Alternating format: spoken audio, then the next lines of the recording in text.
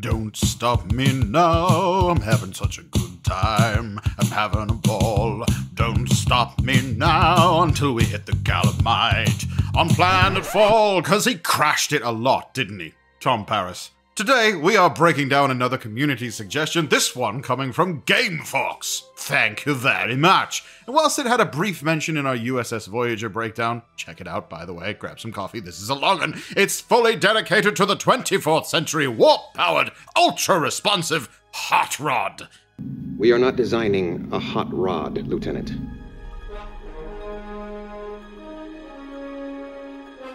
Welcome to Trek Central, lords, ladies, and sovereigns. I'm your host, Lieutenant Commander Adam, and don't bother inviting me to a karaoke night. You'll regret it. Before we warp into the video, as always, if you want to keep up with the latest news, lore, and more on the Star Trek universe, then make sure that you hit that subscribe button and never miss a video from the team here at Trek Central. You can also follow us on social media for daily updates on the Star Trek universe, and as always, please let us know your thoughts in the comments, because if you're talking about Star Trek, not only do we want to hear about it, but it may end up being made into a video. Just like this one! Anyway, engage! We're talking about the Delta Flyer, you know, in case the video wasn't completely obvious in that regard. It was built in 2375, and then again in 2377, not only to give the Voyager crew an all-round coverage of Delta Quadrant-inspired components, weaponry, and etc., but it was made to further supplement their never-ending, yet somehow ever-diminishing supply of standard Starfleet-issue shuttles. The main proponent, Tom Paris, who repeatedly championed the idea for a specialized shuttlecraft, said Class 2s just didn't cut it in the Delta Quadrant anymore. If at all, really. And they needed something bigger and better since they got there. And we're going to pause right here because I can already hear the pedants among you go, "But what about the Aero Shuttle?" We'll get to that. Despite Commander Pessimist, call him by his proper name. No. Chakotay, reminding him of how many times he doesn't remember them going over it, they just didn't have time to design and build a new ship from scratch. Why didn't they finish the Aero Shuttle then? Oh, Tom stepped up with a head start on the design aspect. All they needed to do was replicate the alloys, use spare parts from storage, working around the clock, 7 of 9 foregoing regeneration for the duration of the project, and why is he still Ensign Harry Kim, putting in as much overtime as it takes? Because of course he did. They'd have it up and running inside of a week. In any other industry in the world, you would say that's a foolish brag indeed, but this isn't Microsoft, it's Starfleet, so naturally, it went perfectly fine. Tom's vision for the flyer came in at 21 meters in length with ultra-aerodynamic contours, retractable nacelles, parametallic hull plating, unimatrix shielding based on Tuvok's brilliant design for the multispatial probe, which incidentally prompted the need for the project to get off the ground in the first place, and a Borg-inspired weapon system, including fore and aft phaser strips, and a micro-torpedo launcher, equipped with photonic missiles. It's not really very Borg. And of course we had to have the obligatory Treknobabble-laced input from Harry as well, using isomagnetic EBS conduits in the plasma manifold, maximizing the power distribution. Try to say that 17 times fast without tripping over your lip. That is perhaps the most illogical statement you've ever made. Equipped with a circumferential warp reaction chamber, capable of atmospheric flight and landing on the surface of planets, you know, these days it's not being crashed into said planets. I stand by the Delta Flyer being Trek's equivalent of Red Dwarf Starbug. Although, given how many times Starbug crashed, fell apart, smacked into things, yeah, it probably already was. An implementation added not too long after the construction of the flyer were modifications to its thrusters and immersion shielding, which gave the ship the ability to operate deep within the Monaean Ocean planet. The standard complement of 4 crew with a minimum occupancy of 1 pilot that could operate most ship systems from the helm. Fun fact, by the way, the most noticeable difference between Tom's initial designs and the finished product were the nacelles.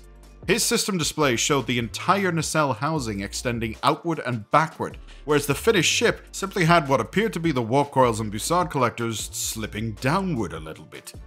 Though it could be argued that during the building process the latter proved more efficient, of course, so there you go, there's an in-universe reason too.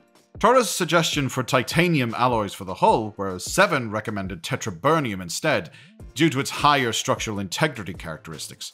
That said, the pressures of the gas giant caused microfractures along the hull within minutes anyway, so that particular problem was never resolved, but they weren't in a hurry to do that kind of stunt again. Anchors away.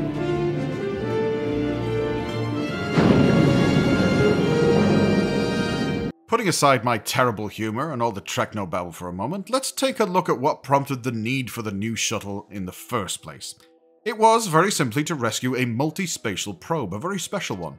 It was initially caught by a Malon freighter 2 hours away at maximum warp, and the crew of Voyager were able to remotely free the probe from the Malon and deemed it a good idea to play hide-and-seek in a Class 6 gas giant, 10 kilometers below the outer atmosphere. Transporters were out of the question, and boosting their range wasn't possible. So, Tom, again, suggested simply flying in and grabbing it. Tuvok quipped that he wasn't paying attention when the Malon freighter imploded that attempted to do so. But not only was the flyer capable of standing up to a number of hostile environmental situations, to which it showed its resilience time and again, mostly, such as the crushing pressures of gas giants, ocean planets, much more. It also withstood subspace distortions inside a graviton ellipse when retrieving the Ares 4, an early Mars mission spacecraft. The Delta Flyer was used also as an early warning system, flying ahead of Voyager while in slipstream, detecting phase variances in the stream and relaying them to 7 of 9 at operations to make corrections.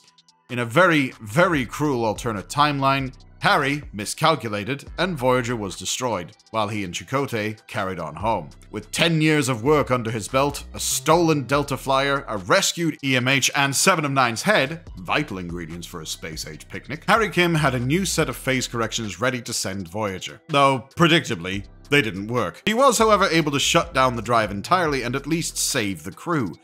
Alas, that iteration of the Flyer was destroyed following a brief phaser fight with Captain LaForge's USS Challenger and a core breach as a result of breaking free of the tractor beam and overloading their EPS conduits. Whoops. Needless to say, the Flyer became the mainstay of the shuttle bay. For those missions that didn't require a full crew complement, but a sufficient group to keep the B-plot of the episode more interesting than what's happening on the mothership.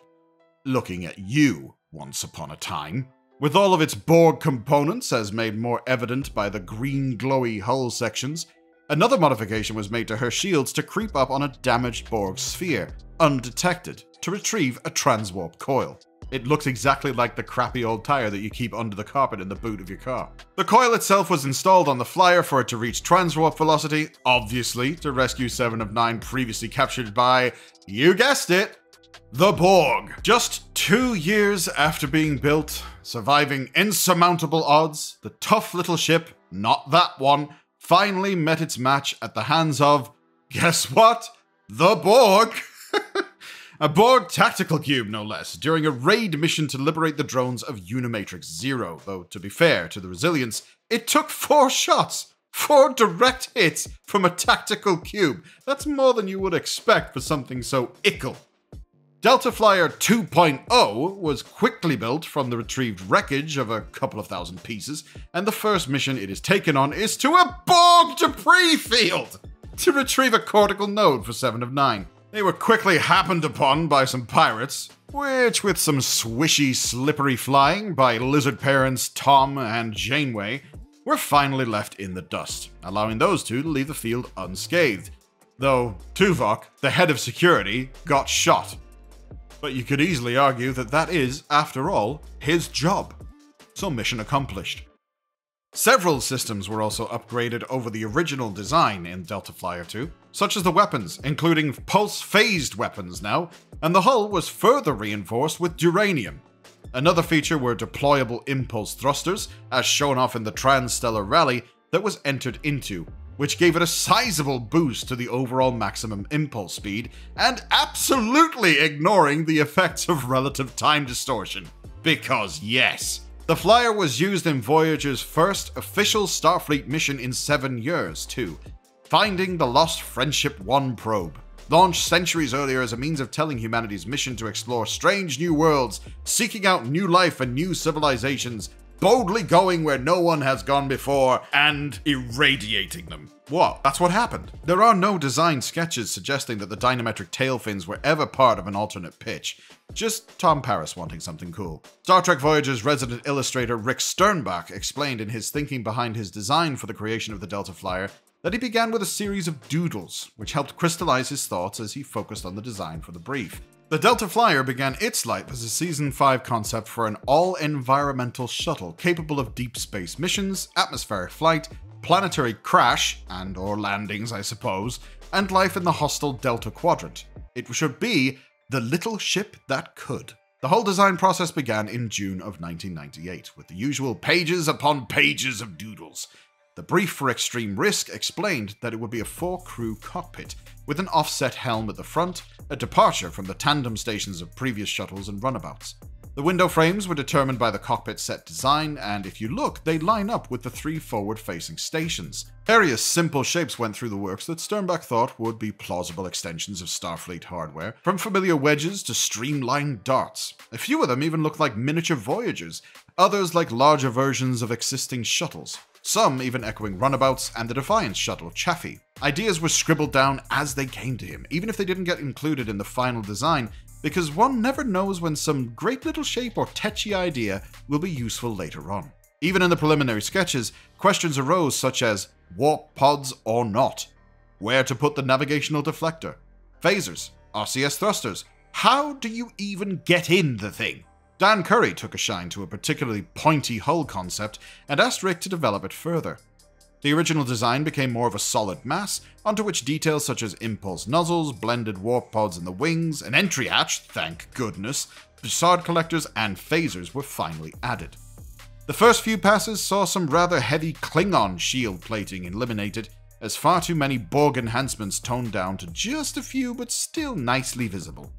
A nose-mounted torpedo launcher was moved underneath, and 2 pulse phaser cannons were scratched. Other modifications were made on the fly using the CG and foam core builds, such as hull parts that were difficult to convey in blueprints. The addition of the familiar warp field grille and the relocation of the wing-mounted phaser strips were also made at this point. In the areas of lighting and articulation, such as extendable landing pads, speed brakes, hatches, and the warp pods, suggestions were given to visual effects and passed on to Foundation imaging. 2 years after its initial inception, the ship was still being worked on, making additions and modifications to the 2 sets and the CGI model. The life pods, whilst fun to invent, were difficult to place, and they added to a well-known thorny problem, a TARDIS kind of problem. The Delta Flyer appeared appreciably larger on the inside than the outside. That is a first. The aft compartment was being cooked up separately by set designer Richard James, and there weren't really any indications of entry points for the life pods, which necessitated a recalculation of the dimensions for the actual Delta Flyer from 15 meters, 49 feet, to 21 meters, 69 feet. Similarly, when the lab compartment was built into the aft for Timeless, it was a real challenge to fit everything into the conceptual space. Technically, the chamber where 7 was stored, then presumably discarded, would stick out into space, while the revised dimensions meant that the wingtips just cleared the shuttle bay opening. The CG model was down to Rob Bonjour. He was determined to meticulously follow the blueprints that Rick had drawn up, so he could look at it and say, "That's exactly what I drew." He didn't want one iota of difference between the reference material and the finished model. So what ship would you like us to break down next? Let us know, we'll do our very best to deliver it to you. If you want to keep up to date on all the latest Star Trek news, lore, and more, then again, make sure you hit that subscribe button. Never miss a video from the team here at Trek Central. You can also follow us on social media or join our community Discord server. For now, I've been Lieutenant Commander Adam. Thanks for watching, and we'll see you next time. Live long and prosper, my friends.